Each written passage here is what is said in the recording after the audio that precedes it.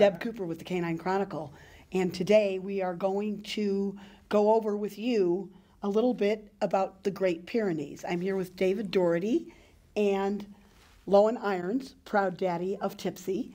And David, tell me a little bit about this breed. What makes a Great Pyrenees appear? What makes a Great Pyrenees is, the body structure and what their job is.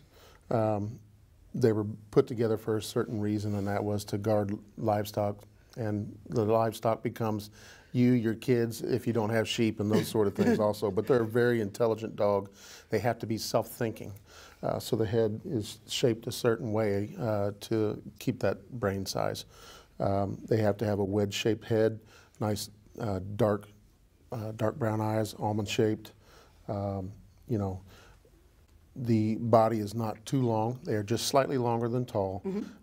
Moderate bone, not to be too big. They have to be able to move out across the pasture if a wolf or a coyote or a bear is moving in.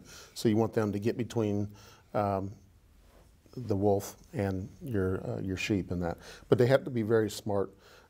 This is a very majestic breed. When you look into their eyes, you should see the look of a very thoughtful, soulful dog, and they actually look into your soul also. So that's how they read the intention of the wolf or the coyote. Nice wedge shape. You shouldn't have, there's not going to be any apparent stop, and that's this area in between the occipital ridge here. So, nice smooth head. It's not Couvage style. It's just a nice, beautiful wedge. Okay, so we got nice shape to the head. The ears, corner of the ears set to the eye. They can be badger marked, which is these markings here, the dark or the tan.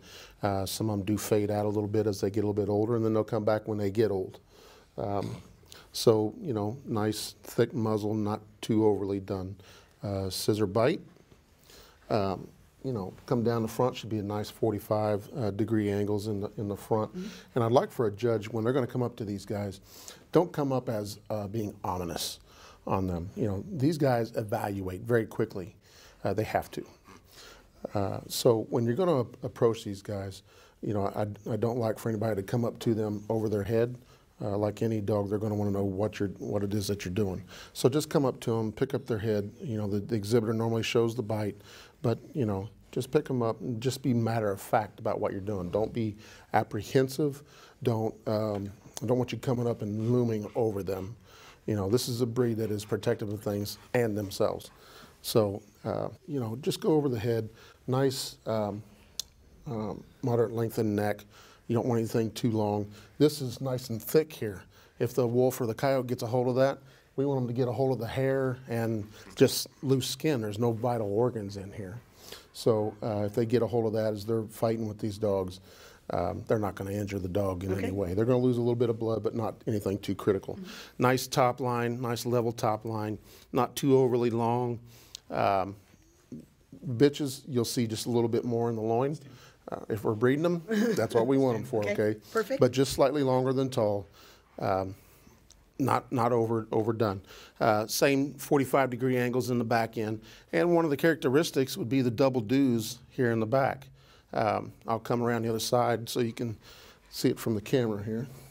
But they do have double dews back here. So there's two nails.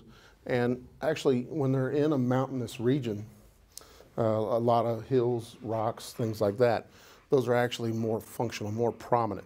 So they actually use those to help grip on the side of the mountains. Because, the sheep, boy, they're going to go climbing up the side of a mountain. These guys got to be able to somewhat stay up with them. And I don't expect them to go scaling the side of a mountain, but stay close.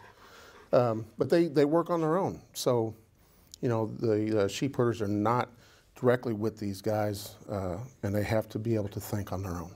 So they're a very intelligent breed. Wonderful with kids and family. Gentle giants. Thank you very much. Thank you. Great Pyrenees, guys. We'll talk to you soon. Thank you.